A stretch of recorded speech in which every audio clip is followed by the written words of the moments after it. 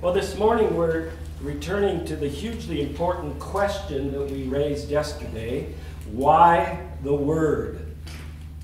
As it's been inspired for me in our work in Glasgow with refugee people, all from Muslim backgrounds, we have learned to deal honestly with Bible issues for Muslim background people, and how these are actually critical learning issues for Christians as well. And as I told you yesterday, some of my colleagues said this stuff we're learning is necessary for even ardent Christians who need to be reminded of key truths that make the Christian faith unique. It's comparable in higher level research. You can have something called an interlocutor, somebody you converse with, compare, contrast, and in that way, that's what we're doing with Islam as a means of thinking about central truths of Christian faith and particularly Scripture. In that sense, we focus on particular issues that arise in honest comparison between the teachings of Islam, looking at the content of the Quran, and also, even more important, what is called the hadiths, sayings of the Prophet, commentaries more or less by Islamic scholars about the Quran and the statements of Muhammad, and the main tenets of Christianity as attested to by Bible-affirming scholarship and study.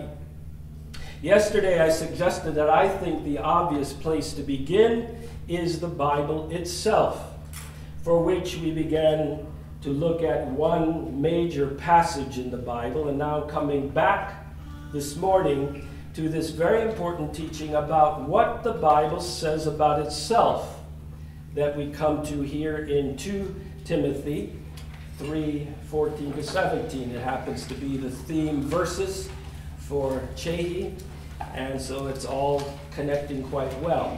So I want to read those again with you if you have a Bible. I just love it that you're not allowed phones when you're at Csehy, so you actually, except for a few recalcitrant faculty, you have to actually have a real printed Bible. So turn to that with me, 2 Timothy 3:14 to 17. As you're turning there, I just want to apologize. I had a little tickle in my throat before we got on the airplane. It is not COVID, please don't worry, but it kind of got worse through travel and it's now in the last stages, but I sound a little gruff. That's why, but please don't worry about it. So, verses 14 to 17, 2 Timothy 3.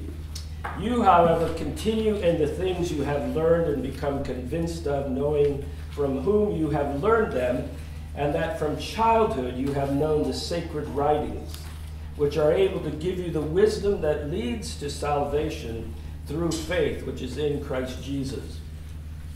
All Scripture is inspired by God and profitable for teaching, for rebuke, for correction, for training in righteousness, so that the man of God may be fully capable or adequate, equipped for every good work. In our chapel time yesterday, we focused entirely on verse 16 and what it means that the Bible says about itself, that it is inspired by God, and how this applies, as it says so emphatically, to all Scripture. Today, then, we want to move on in this text, verse 16, and now into verse 17. All Scripture is inspired by God, profitable for teaching, rebuke, correction, for training in righteousness, so that the man or woman of God may be fully adequate, equipped for every good work. This critical passage makes clear to us, doesn't it, that the knowledge of the Bible, please hear me, Chamberfest students, this is so really important, that the knowledge of the Bible, even all Scripture, is not an end in itself. No, but what does the very end of verse 17 say? So that the man or woman of God may be adequate, equipped for every good work. It is meant to equip you, not just be knowledge in your brain. As good as that is, important as that is, that's not the end of it. Good use of Scripture in your life and in a good and healthy Christian community like Csehy Summer School of Music is meant to equip you. Like a good doctor, a good teacher, a good parent, a good musician. You can only be good at it if you are equipped properly, which I think is why you're here in terms of music. The idea here is to give you everything you need. The term equipped, give you everything you need in order to do an important job. You cannot do the job if you are not properly equipped for it.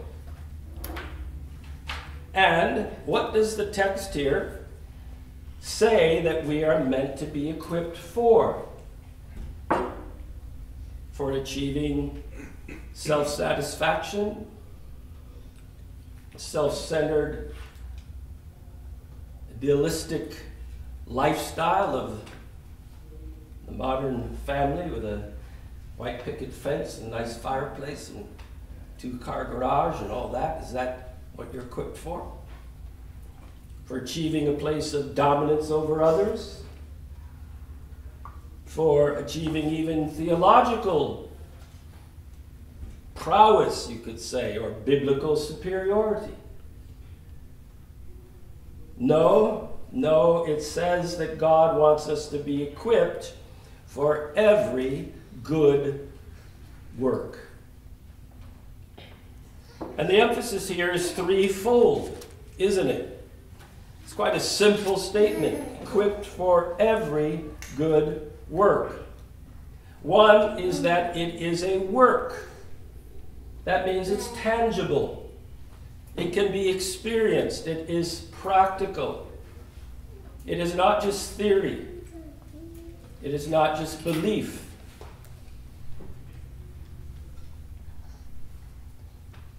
Music theory only comes to life when you play it, not just theorize about it. As important as that is. I laud the theory classes, don't get me wrong. But many Christians, I think, believe that their faith is all about what they have in their head, what they believe. More or less like a theory. But it's not just an idea, it is rather an expression of Christian faith that actually produces physical and emotional and communal change for every good work. Second, it is that which contributes to that which can honestly be described as, how does it describe it? Good. Equipped for every good work. Here, the original language is agathos, translates tov from Hebrew, as under the shalom umbrella of God's objectives in the world. Tov, good.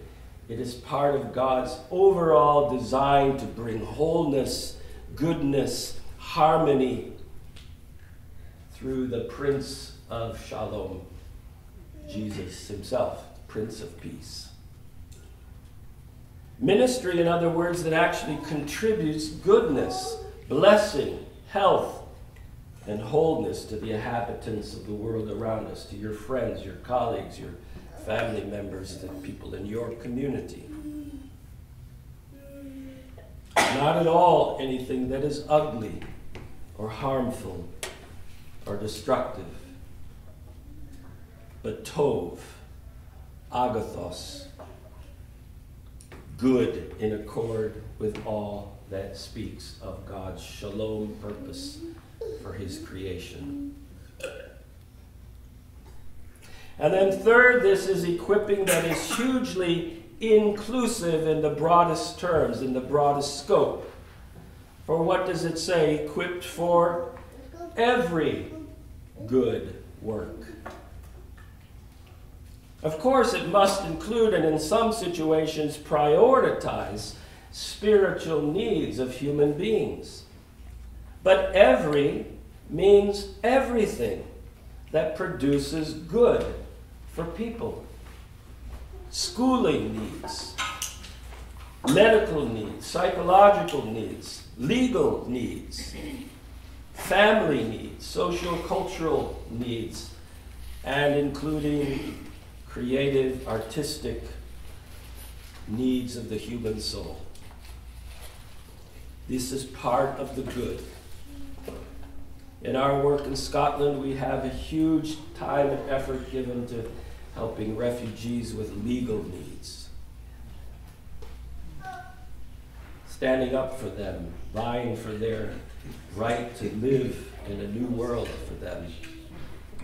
And it takes huge time and effort to say the good we're after is your legal situation.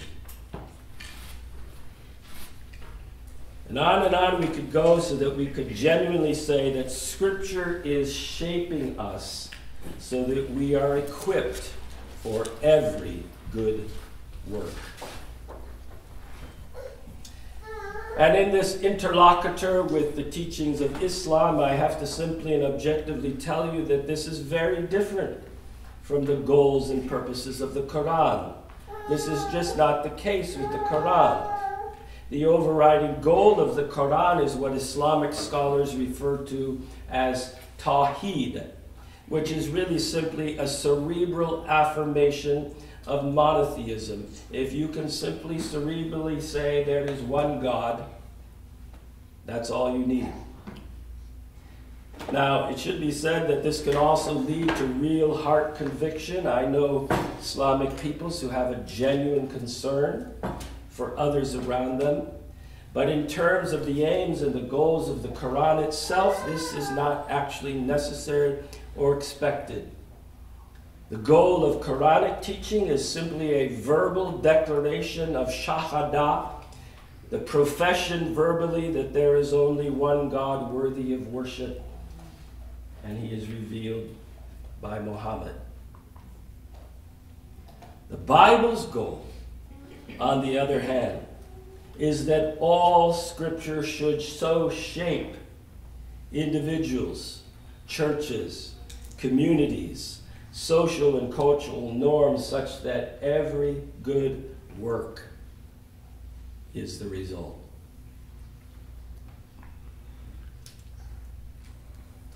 For that task of touching the world around us with every good work, verse 17, as we back up in it a wee bit, teaches that all Scripture is meant to so work in us, so shape us, that we are actually fully fitted for ministry.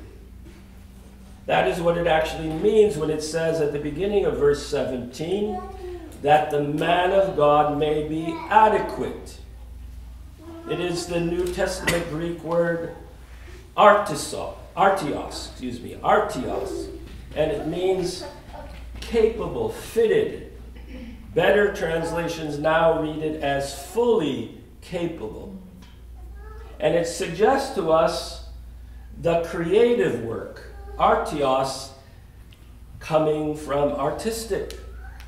It lends itself to English. Greek becomes the English idea of that which is artistry or artistic.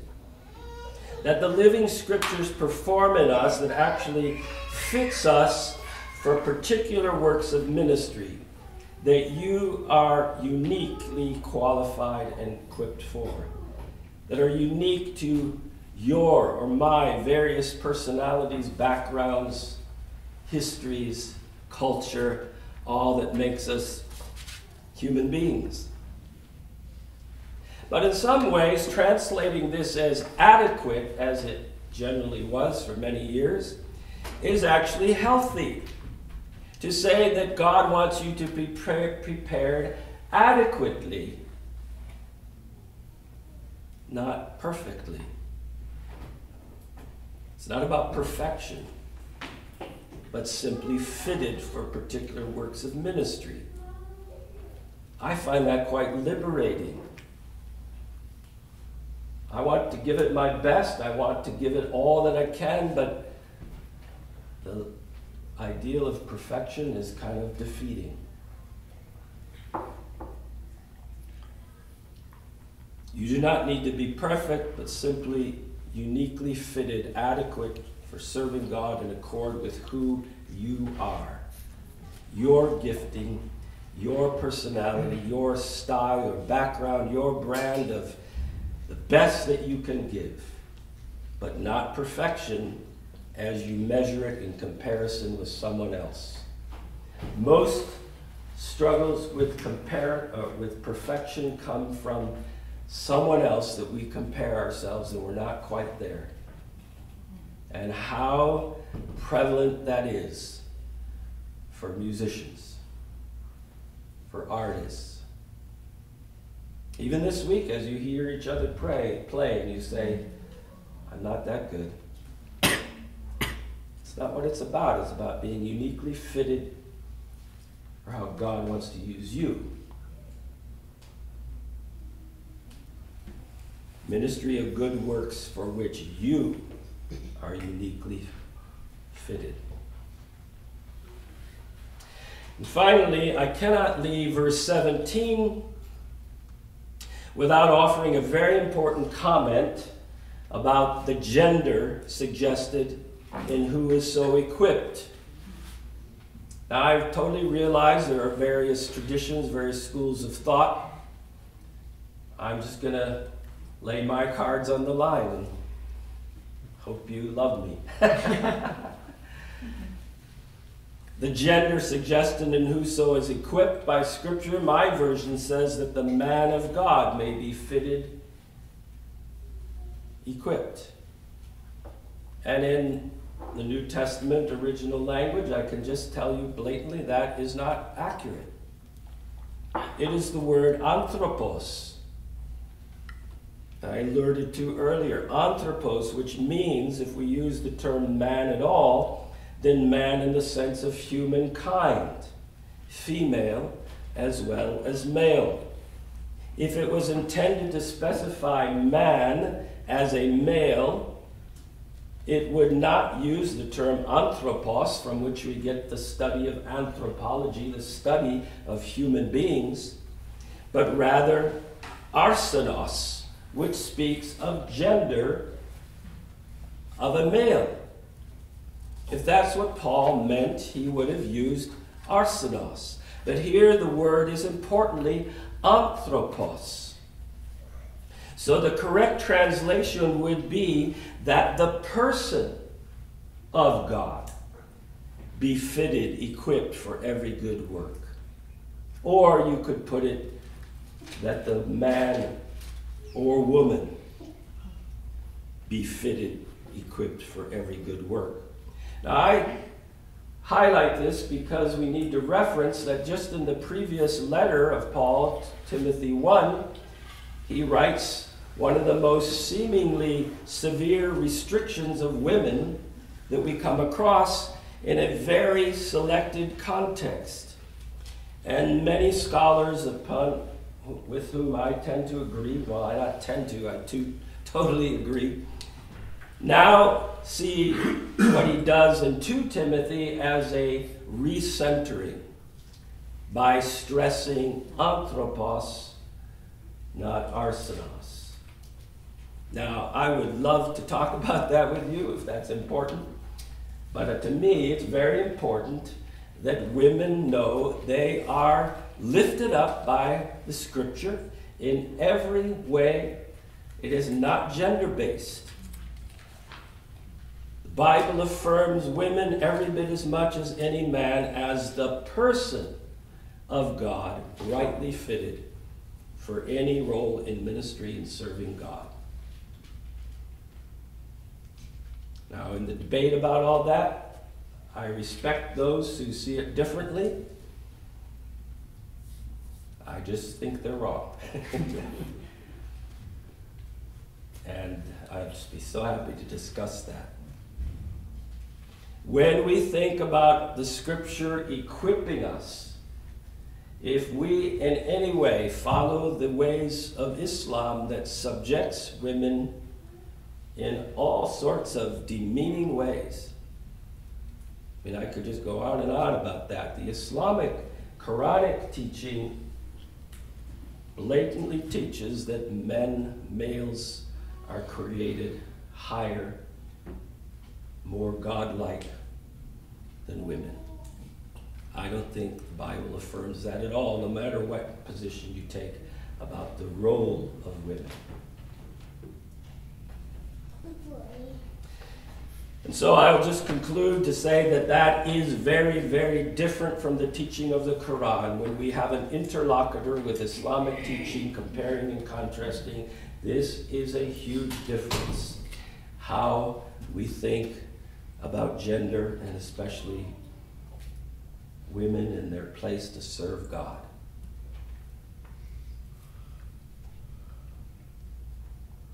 There's so much more in this passage in 2 Timothy to go over, but we're going to save that for tomorrow.